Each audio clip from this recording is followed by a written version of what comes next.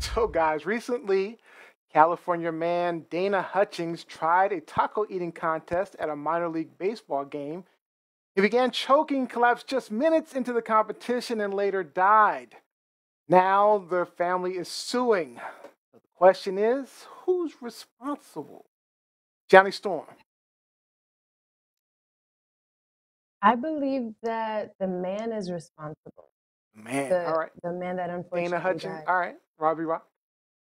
Whether it's professional or recreational taco eating, you are ultimately responsible for ensuring your personal safety. Jose, what do you think? Let's talk about it. See what I did there? Talk about it. I believe, You guys are too unfortunately, funny. the gentleman that did pass away is, he chose to participate in this, so they're at fault. It's not the venue. It's not the people that put this on, unfortunately. My take is nobody's really responsible. It's one of those random freak things that happens. I mean, what are you going to do? Good. Good old Miss Cleo wouldn't have even guessed this would have happened. I mean, Not Cleo.